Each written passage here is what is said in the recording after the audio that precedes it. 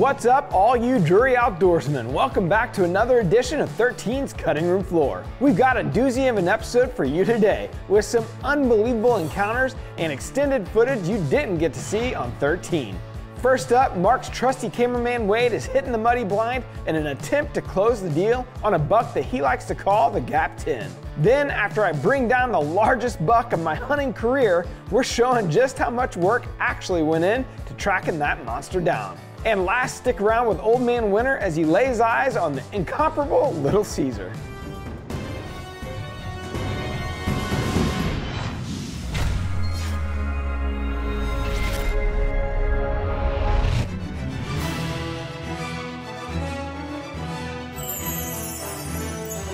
Here it is, phase 4, and we're going in after the Gap 10.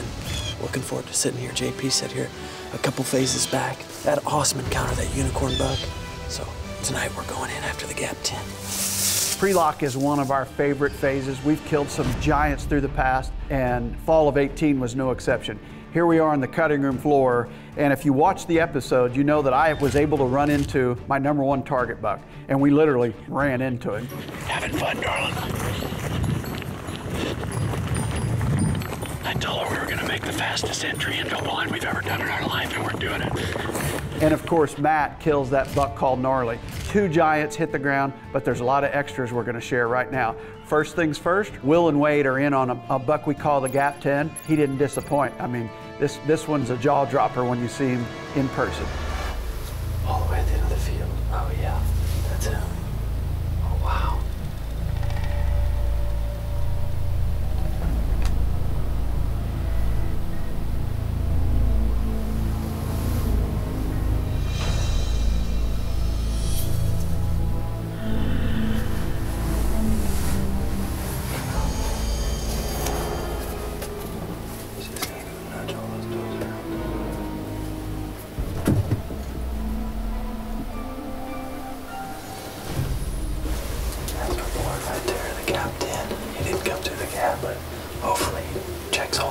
And then comes in, wants some green, just nudging him around the field.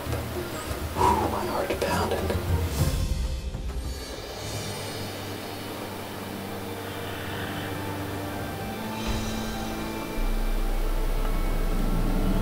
That's awesome. Well, what a night. Does came out perfectly. All the deer came out perfectly other than him. Phase 4, pre-lock, and he was definitely looking for someone to lock down with. He was nudging them all every doe in the field. And by the time he came out, all these does that were on our green finally fed out to the beans, and he just cut them off at the other end of the field. So awesome stuff though. Almost, but I'm afraid no cigar, Wade. But what an incredible encounter. Up next, an extended look at the series of events following up my harvest of a giant buck that we called Gnarly. Pretty sure he's dead, but this feeling doesn't happen often. Killing the biggest deer of your life with a bow, with any weapon. So I'm gonna go ahead and follow this raid blood trail, because it's ridiculous. This is unreal.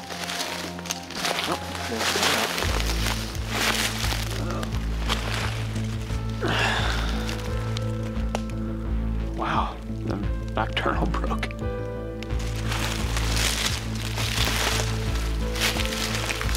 Run further than I thought he would. Alright, we blood trailed him maybe 100 yards, spraying out both sides. But Mark and Dad both wanted me to go back to camp, send him the hit, just to be safe. If he's dead, he's dead. But if I single-lunged him and we jump him, he could go for a mile. So, just to be safe, we're gonna head back to camp, get a clip of the footage, send it to those guys, and by then Dad'll probably be back. So, that's cool too. We'll go hopefully recover him together. I think we got a dead deer, Terry. I think so too, buddy. We just watched it. I watched it on my phone. I'll tell you what, if he's not dead, he's gonna be dead in a matter of seconds. Yeah. He's dead. The blood trail was... It's stupid. He's cornered too a little bit, but it don't matter. I mean, you did put it right where you needed to put it. Here we are at the scene of the crime. So let's pick up the blood trail wherever you guys saw him hit the road here. Yeah.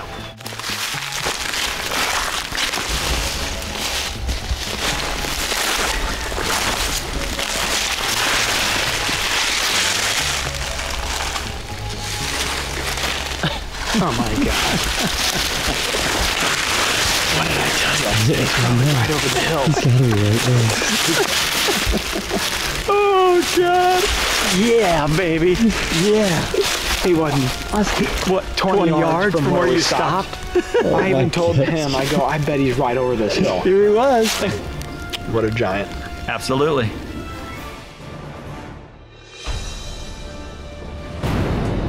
Well, brother, one of the things that I have become as I've gotten older is lazy. Lazy, I was gonna lazy. say that for you. And the reason I've gotten lazy is because our farm, there's a lot of cattle in and around the area, and it seems as though the tick population has increased exponentially. To kind of stay out of the ticks, I've been spending more time in my Can-Am getting to and from my stand locations in the middle of the summer whenever we're doing all of our hanging, trimming, and so on and so forth. That's one of the things I like about the mobility of it, is to go between trees, whatever it is, and get all that foliage off of you. You can actually make an access trail on your way to your stand, which I do oftentimes in my Can-Am. And what I've found during the summer, it's less intrusive to actually take a piece of machinery, whether it's a tractor, a Can-Am, or your truck, whatever it is. I think the deer, when they can hear it coming from a long ways off and you're taking your time and you're not doing anything real crazy, I'm like you, it seems as though they get kind of accustomed to it and they'll let you get in there, get your work done, and get out. Now come season, you won't see us doing that, but pre-season, middle of summer, absolutely.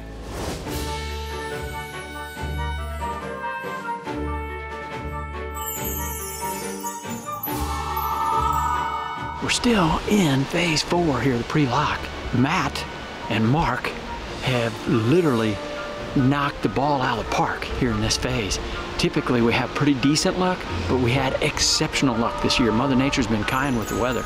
But we're gonna be sitting in a blind, we're sitting in a penthouse, we're just trying to shoot a doe. I'm trying to keep the numbers down here. We're gonna do just that here this evening.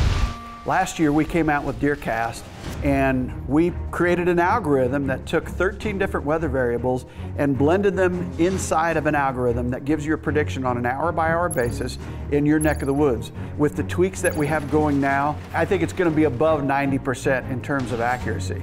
And even if it's off just a little bit, you can take the custom bar, slide the custom bar one way or the other. You can take our algorithm and customize it to where you hunt. It's an incredible new feature, part of the Elite series within DeerCast. Check it out.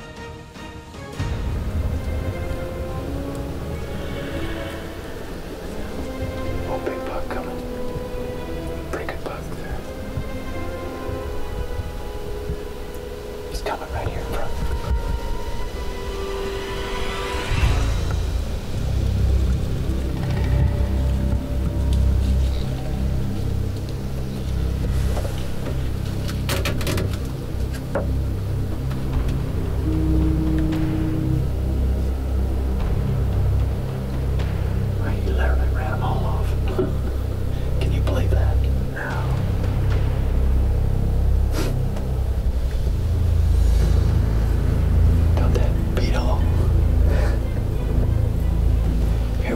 Trying to shoot a doe and a doggone old buck run him off.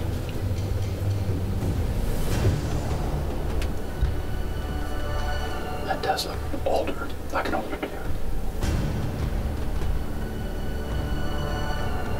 Is that Little Caesar? I'm almost positive it's Little Caesar. Yeah, it is. It is. Sure enough, you got some nut dogs. Man, that's definitely a target deer, too.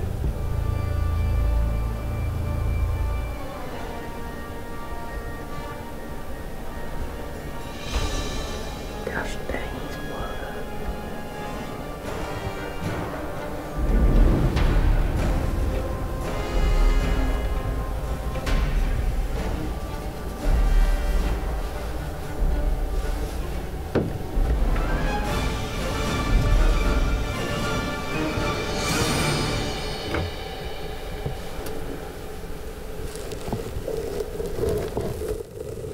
Those encounters are what we here at Drury Outdoors live for. And even though Old Man Winter had already taken out 2 incredible deer, Little Caesar was an exciting prospect for things to come.